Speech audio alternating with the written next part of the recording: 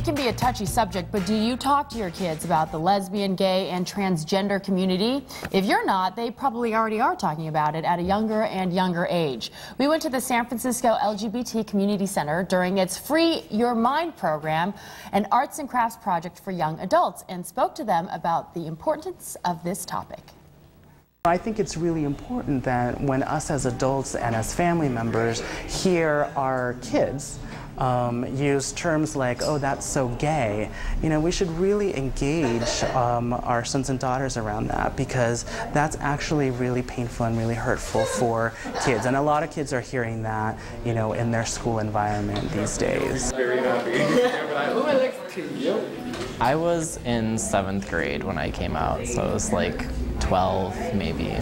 It came out in the middle of last period by passing someone a note, and then by the end of last period the entire school suddenly knew, and I went into my homeroom and these kids were like, I heard that he's gay, and my teacher was like, are you surprised? But then as I got into high school and wasn't in that environment anymore, I was encountering all of these teachers who were just like really hateful about it. I got kicked out of every school in the area that I was in, and I never was angry, I never threw desks, I never was violent. I just did things like wore shirts to school that said I love boys. I was getting A's on all my tests and was doing my stuff, and I wasn't allowed to succeed because of something that had nothing to do with my education, and I wish that I would have just been able to have been let be. And my mother was so interested in me playing the game and getting through it that she would never take the time to stand up for me, and I ended up dropping out of high school because of it. You can never really expect your kid to be a certain way. Your kid is going to turn out however they're going to turn out, and I think that my mother in particular wasn't willing to accept that, and that's why she wasn't supportive of me. Now, when we extend this line, it's going to have to go. Parents have an incredible opportunity to make sure that they instill values of respect and understanding, and so they can talk to their kids about how they're interacting with other kids in their schools or on their playgrounds. Talk to them about who their friends are, or who's getting picked on at school, and what their role could be in helping to create a supportive community. When I first came out as trans, it was a lot harder finding resources. Now I'm in a transitional housing program. Transgender is an umbrella term that is used to describe an individual who does not either want to prescribe to specific traditional gender role stereotypes, or for whatever reason was born and does not feel as a person of the biological sex that they were born to. I identify as a male, but I still wear a lot of flamboyant colors. But when I wear something, it's part of my self-expression, just like anyone else wears anything. I would say that for any parent that's out there that's a little concerned or scared that their child might be lesbian, gay, bisexual, or transgender, is to just stop and check that fear, that life will be okay, that they will be okay. They need you at this point. They need you to support them. They need you to listen, to engage with them in conversation, to value them for who they are, and to most importantly, not try to change them, because you can't change it. Well, to parents, I definitely want to say that it's not about you. It might be really hard to understand because you may have known one thing for a long time and now it's different. Your kids are gonna love who they're gonna love, and as long as they're being safe and not hurting anyone, then just love them for it and be happy that they are in tune with themselves and are figuring out who they are, and be proud of the fact that your kid is brave. Well, joining us now is the Executive Director of the San Francisco LGBT Community Center, Rebecca Wolfe. Hi. Hi, Rolfe. Rebecca Wolfe. Thank you so much, Rebecca, for coming here. Thank you for having me. Now, at what age should parents start talking to their children about the community? I think it's an important thing to talk about from a really early age, and I think one of the things that's happening is parents are reluctant to talk to their children about their sexual identity because they feel like it's about sex and that it's sort of a loaded topic and something that they might not feel comfortable with.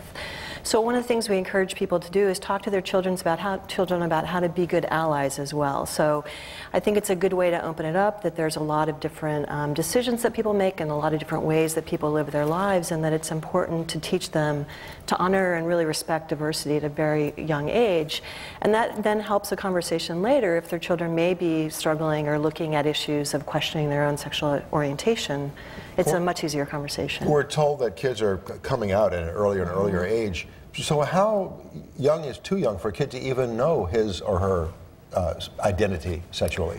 Well, children are coming out younger and younger, and I think that it's important to really follow the lead of your children and respect where they seem to be. Some children at very young ages, 4 and 5 and 6 and 7, are beginning to talk about how they feel and how they feel about their both gender and also their sexual orientation. And so I think if your children are ready to talk about it at that age, I think it's something that it's important to talk to them about. If they're not ready till later, then you can follow that as well. I think a lot of parents would love to talk to their kids about this topic, but they don't feel comfortable or they don't know the right words to bring it up. I mean, where can they find information on that, or how should they approach the topic?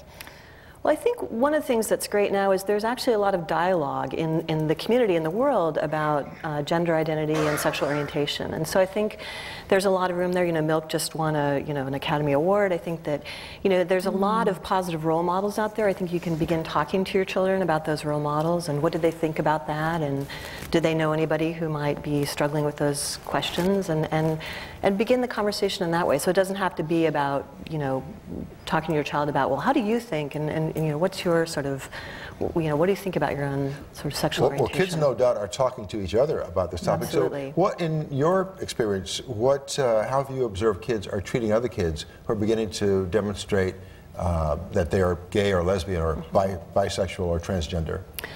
Well, one of the things we really, it has been very well documented, is there's tremendous amounts of homophobia in the schools. And it's not just targeting children who may be struggling with an identity or identifying as gay or lesbian. It's also about kids who don't fit with the gender norms. Girls who don't act like girls are supposed to, quote unquote, and boys who, sort of don't fit the very strict norms we have for boys. So I think, again, it's important to talk to your kids about why it's important to respect difference, and that people behave and look and act differently and dress differently, and that's okay, and it's an important thing to respect. And that really helps also build allies in the school, so that there are other kids who are saying, you know what, we don't have to, as Roberto talked about in the film clip, kids all the time say that's so gay, and that's a pejorative term, and it's important to have other kids saying that's not okay, and that really looking at peer-based intervention, I think, is really critical. Do you think there's enough education in schools right now about this topic?